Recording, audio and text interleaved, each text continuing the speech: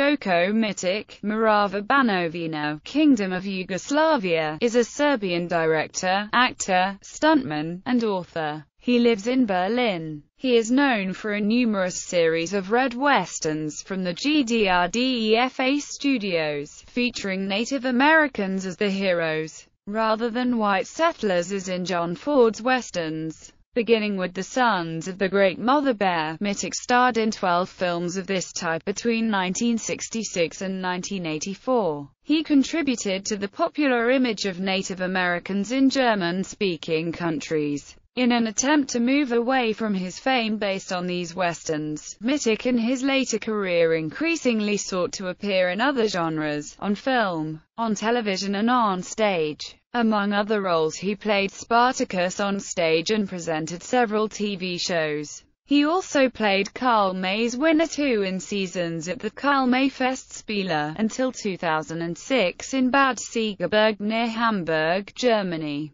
In one episode he played a role at the German television program Schloss Einstein. Bulgarian punk rock and ska group He Podl composed a song, Gojko, dedicated to Gojko Mitić. In 2010, he received the Brothers Karic Award in Serbia. Selected filmography. Tecumseh.